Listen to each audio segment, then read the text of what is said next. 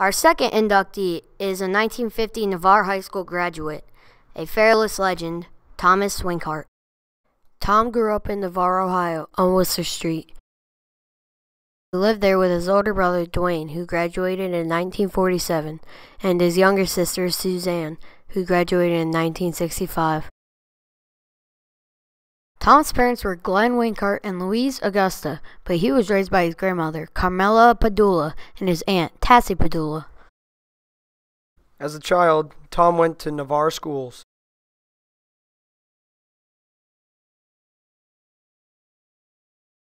During his days as a Ram, Winkhart played and lettered in baseball, football, and basketball. He was coached by the great Fred Brideweeser. After high school, Tom got an offer to play minor league baseball, but turned it down to play football for Woody Hayes at Miami University of Ohio. Winkhart says playing for Woody was intense and tough to play for. He played as a defensive back for the first 3 years of his career. His head coach was the great Notre Dame coach, Ara Parsegian.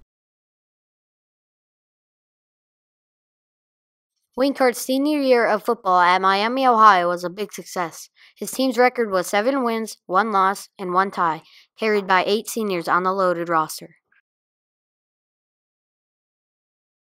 His teams only lost 6 total games over the span of 4 years.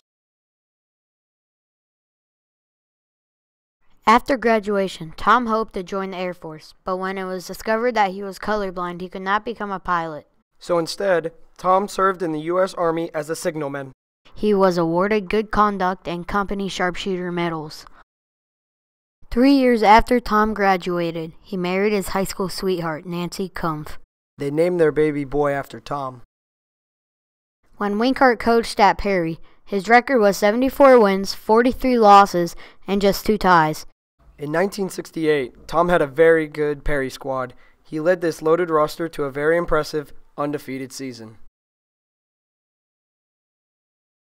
After 21 years of coaching, Winkhart moved to the assistant principal position at Fairless High School, where he would be in the spot for 1 year. Until the superintendent job opened up and he took that position.